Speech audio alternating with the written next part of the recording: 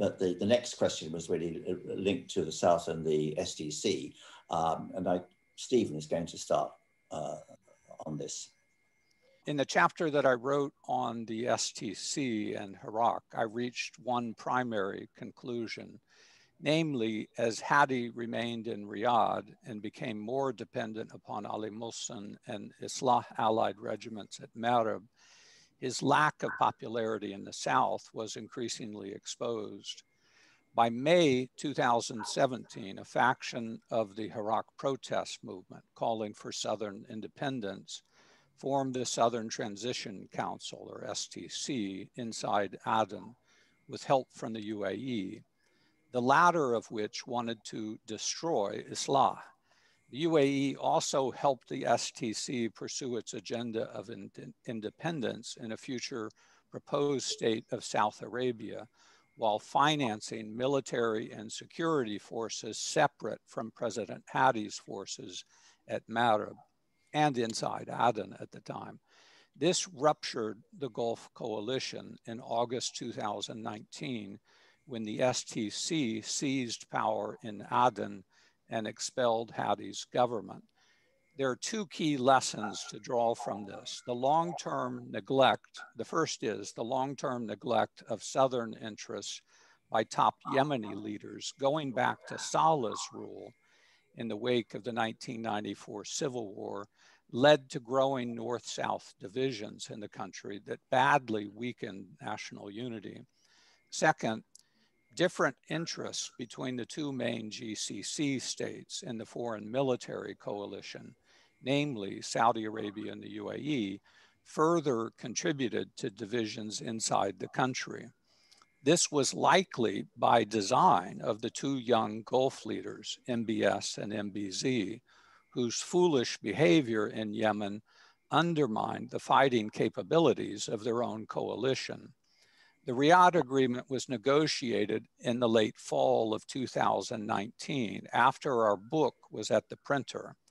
The agreement was meant to avoid further fighting in Aden and allow the Prime Minister and government to return to the southern capital, while giving recognition and a share of power to the STC. Thus, a new government was formed with payments to STC political leaders for the roles they played running Aden and a few other provinces, as well as payment to STC military and police forces. The new power-sharing government was based on a 50-50 division of cabinet seats between the STC and Hadi allies. It took 1 year for President Hadi to form the new government, late last year. In January of this year, when the Prime Minister and cabinet officials flew back to Aden, their welcome on the airport tarmac included a few missiles fired presumably by Ansarullah forces in Taiz. A few indicators of how the Riyadh Agreement and new power-sharing government is working or not working. Of course, it has barely been 2 months since the missile attack at Aden airport, which set back the ability of the new government to begin its work. There are some signs of cooperation between Prime Minister Ma'in Abdelmalek Said and STC leaders. For instance, the governor of Aden, Ahmed Lamlis, who is a top STC leader, is trying to work with Prime Minister Said, but there remain problems with the delivery of services in Aden. Lamlis has popular support in the city, but he complains that he cannot improve services without funds. Basic salaries are not being paid. STC leaders generally accuse Hadi and his allies of corruption, and there are indications that Prime Minister Said agrees with their complaints. Hadi and his allies in Riyadh want to blame the STC for poor service delivery, but STC leaders say they are glad the blame can now be placed on the full cabinet in Aden. Thus, that game that gets played, right, sharing the blame, for popular grievances or public discontent, plays both ways in Aden. This is obviously not the basis of good government. The word in Aden is that public discontent and street protests are rising. One sign that the Riyadh Agreement will not last was a Guardian editorial at the start of this month by president of the STC, Idris al-Zubaydi, published after a trip that he made to Moscow. Al-Zubaydi renewed calls for a Southern referendum on independence just 2 months after this new government was formed, while asking the Biden administration to recognize the likelihood that the South will form a separate state with Ansar Allah controlling all former northern lands. I heard some STC officials say that al-Zubaydi was merely floating an idea for Biden's consideration. Yet after his meeting with Russian officials in Moscow, I think it indicates the STC's plan to pursue a separate agenda. Another indication of stress in the Riyadh agreement came from Aden 2 days ago. Hadi's allies in government are using their positions in provinces like Aden to buy support for the war effort at Marib. The Hadi allied governor led fundraising efforts to support Marib, calling on citizens to donate their own money and volunteer to go fight Ansar Allah in Marib. There were rumblings of disapproval among the population of Zanzibar, the capital of Aden, complaining that the governor should not use local funds to support the northern cause. And I think this is the indication of, why government forces at Marib are so weak. They just simply can't get the support that they need from the population in the South. Hadi and his Aden allies have been vulnerable to this accusation since the 1994 civil war. Obviously, when President Saleh used Hadi as a kind of fig leaf of Southern representation in the government, and the Southern population did not buy that fact, that Hadi was representing Southern interests. A few days ago, the deputy governor of Aden traveled to Marib with a few people volunteering to fight and others carrying funds to donate. When the deputy returned to Aden, there were large protests outside the governor's office. This just happened the last 2 days, calling for the governor's resignation. By my estimate, it looked like I saw videos of the protests. It looked like 1,000 or more people carrying signs of protest, calling for the governor to resign while waving the old Southern flag. I mean, clearly this is STC sponsorship of that kind of protest against the Aden governor. Look, the STC clearly has a level of popular support in all provinces around Aden in the west, as well as substantial support along the Hadrami coast at Aden. There's also an indication of STC support on the island of Socotra. The STC still receives Emirati support, and al-Zubaydi and Hani bin Buraik continue to reside in Abu Dhabi. But I think it's a mistake to think that the STC as an organization is entirely constructed by the Emirates. I think there is a basis for STC support, particularly around Aden, but I'm told in Mukalla and the Hadrami coast, there's substantial support there as well. Thank you, Professor Stephen. I think you laid out the development of the Southern grievance very clearly throughout the course of the conflict, and how the Riyadh agreement played out for maybe more relative instability. You clearly said it is not the foundation for stable governance, which has been quite evident. As much as there are signs of cooperation, I think the dominant theme is more hardships to coordinate a team of rivals, and the developments in Yemen's southern region cannot be disconnected from the earlier session discussion, which is about Marib. And I think that goes back to some regional visions on how the conflict should move forward, both the joint forces on the Tahami coast, as well as the STC and its aligned forces, are part of the vision that predicates that the fall of Marib would have a peaceful scenario for both the Tariq, Saleh, and the STC to have some sort of discussions with the Houthis, and that goes back to a point Nadwa mentioned.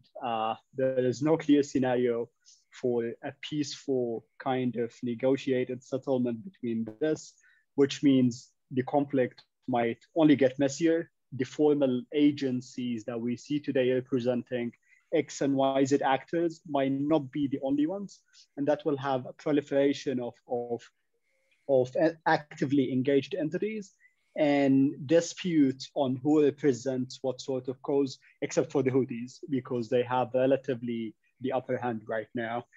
And looking back even before the statement of Aidarus for The Guardian, I think they have made clear that the Riyadh agreement is a transitional kind of arrangement for them. So they never abandoned the secession cause. And in fact, there is that one trend I observed from the 1990s. The Southern cause itself has been that kind of the wild card for many politicians to climb up their way in office. And with that political competition among Southern elite, we've seen proliferation of arms claiming to represent the Southern cause itself. And I think even the popularity of the STC, it might have dwindled instead of being boosted up, because now they share power and they have a responsibility alongside political agencies represented in the government.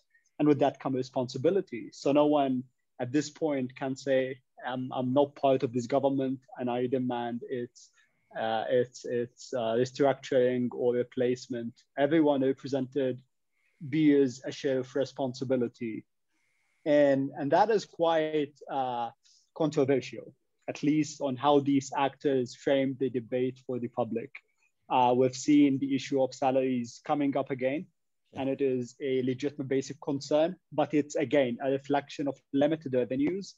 You have dwindling oil prices, they've increased this year. You have contested deposit of basic revenues from many governorates. And I'm unsure about the popularity of the STC itself in Al-Mahra. You've had, in fact, more growing anti-Emirati and anti-Saudi sentiment and change in leadership between Al-Afar. And then you have the National Salvation Council and this disputed representation. In Hadramaut, they might have managed to break the ceiling, but again, Hadramis have their own cause first and then everything else. So there is this layer of unpredictability in the southern scene that we see today. And with that, I think more questions than answers to say that the STC has the way to move forward. In fact, at the regional and international levels, I don't see any medium-term support for secession, mainly at the Security Council, European counterparts, and that hinges mainly on how the political settlement between the primary conflict actors move on to sort of, bring all grievances to the table and move forward. I leave it there. Thank you. Okay, thank you very much. I talked to the STC, been talking a long time. I've never had any doubt that they want independence. It's just a matter of looking the road to opportunity for each of these events in Yemen present an opportunity, but that's the direction of travel. And with the Riyadh agreement, Hadi and the STC simply have different objectives. They can't ever, it's very difficult to see it ever being implemented properly. But does anybody else want to comment before we move on? Yes, me.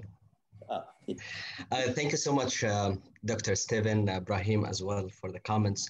I just have a few comments concerning the big picture of what's happening in the South. I think what's happening in the South is kind of parameter for the UAE-Saudi relationship, because this is actually since 2015. If there is any sort of strong collaboration between the two countries, it reflected in the South with agreements and stability. And if the situation is opposite, the disputes and competition unfortunately erupted among their aligned proxies or aligned local factions. And if we look at the Riyadh Agreement, for instance, it was an attempt actually between Saudi Arabia and Emiratis to try to understand or try to bring their alliance to a sort of common understanding, and try to bring the STC to the government in order to have this kind of unified front against the Houthis. But at the end of the day, there is huge division among the two actors, and this is actually what I was expecting from the beginning. There will be huge failure at the end of the day because the STC is looking for something else, and it will work inside the government to look for its own interest, and it links with another external actors, which has also different agenda than Saudi Arabia, of course. Yeah.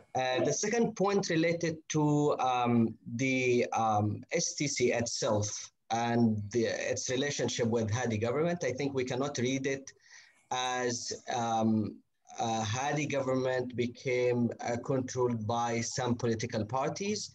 Rather, we need to look into what happened in the South. Some actually historical incidents are reflected actually in this relationship, namely 86 incidents between Zumra and Toma. Hadi government, Ali Nasser Muhammad and this party with the other socialist wing. So I think this reflected actually in the battles of Aden, and it can clearly see how these of grievances are revived again. Yeah. The second point related, the third point related to Aden as a central actually area in the south, but it's not necessarily reflecting what's happening in all the south. Today we have Al-Mahra and it has its own politics. People looking at autonomy and Hadramaut as well. So I think this is this kind of points need to be taken into account when it comes to how we can understand what's going in the south. I do agree with the points that Ibrahim and Ahmed made about the STC's lack of strong support uniformly across the South. This is clearly the case. People often refer to Al-Mahra, but look, Al-Mahra is out at the edge, right, of far eastern Yemen. It simply doesn't have the significance, that places like Hadramaut and Shabwa and Abiyan, Lahaj Adala, around at Aden does. And obviously in Al-Mahra, you have Omani influence there. And obviously the Omani government has its own role that it's playing in Yemeni politics. So I don't think that's the key point about the role that the STC poses in the current Yemen conflict, because the central point is the presence that it has in and around the city of Aden. I think it's a mistake to gloss over that and say, just because the STC doesn't have uniform support across the country, it can kind of be ignored. I think there's a danger that if you ignore it, right, and if you don't give it, presence at the seat of the table, it has a tremendous spoiler role that it can play. But I just think the reality on the ground is that they're going to cause a huge fight in and around Aden if they get discarded, and if they're pushed to the side. The other thing that I think about the Riyadh agreement, Noel, is that in some ways, the Riyadh agreement relieved the STC and Aden. Like they were becoming worried that they were going to face all of the blame for the lack of services in Aden. And in some way, in talking to some of the STC leaders, I almost sense that they're glad that Hadi's government is back in Aden and the prime minister is there, so that they can diminish some of the popular grievance against the STC, after they seized power in Aden in 2019. So in some ways, I think it, in political terms, I think it worked to the advantage of the STC. Yes, I'll just add, I've met the head of the STC in Al-Mahra, and he said it was extremely weak. And don't forget, so the bulk of population in the south is actually concentrated around Aden. If you look at that's where sort of 75% of the population is. So it's always going to be a dominant feature in the south, as it was in PDI days.